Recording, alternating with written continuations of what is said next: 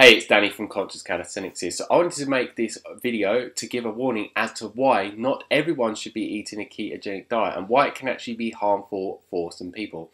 But before I go into that, I first want to say I am not against a ketogenic diet. I was working with a client today and she does not do well on a high carbohydrate plant-based diet, so I recommended a ketogenic diet to her.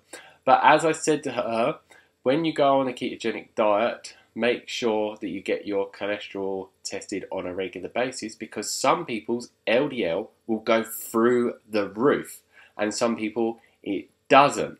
And there is a specific reason why this can happen with some people.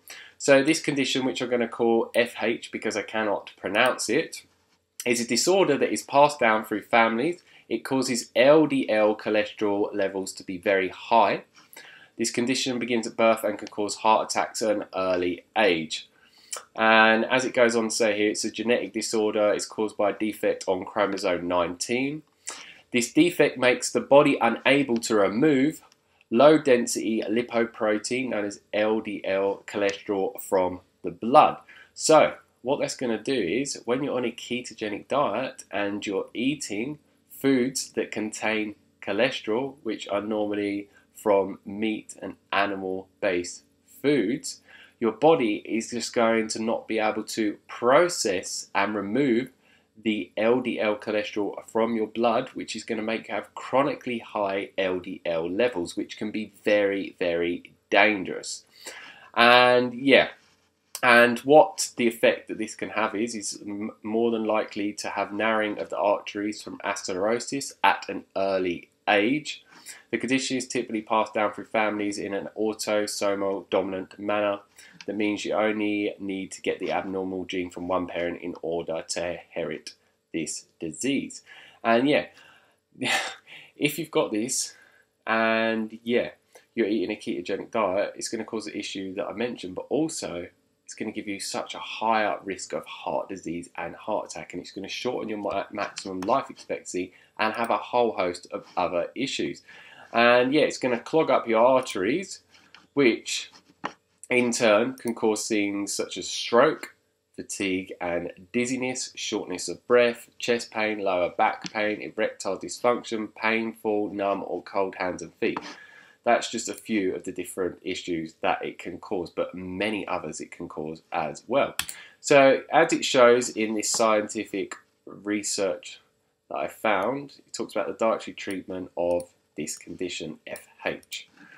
And yeah, I'm not going to read out the full study, you can read it yourself, but yeah, I'll read out a little bit of it now. But it says, with this condition, that both cholesterol and saturated fat downregulate the LDL receptor and inhibit the removal of LDL from the plasma by the liver.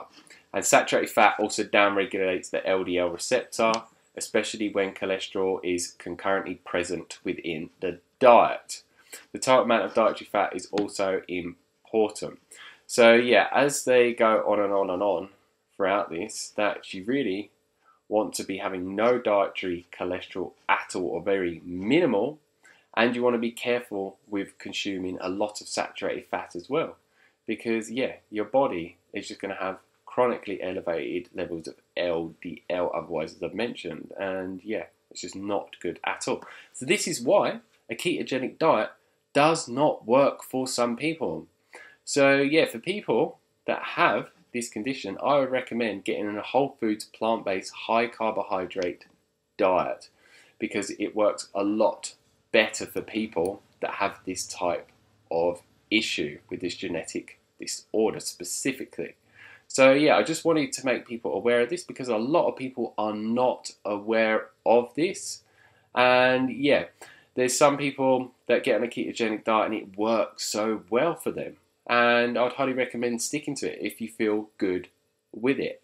But yeah, make sure you're getting your cholesterol levels checked on a regular basis. And if you want to get genetic testing done, you can get it done by 23andMe. And I'll put a link down below for them. So yeah, just be very mindful around how you're feeling and your cholesterol levels, because yeah, you don't want to be switching to a ketogenic diet and thinking that it's going to work for you, and then it starts to destroy your health. And then you start wondering, why am I not feeling so good? And this could be the reason why.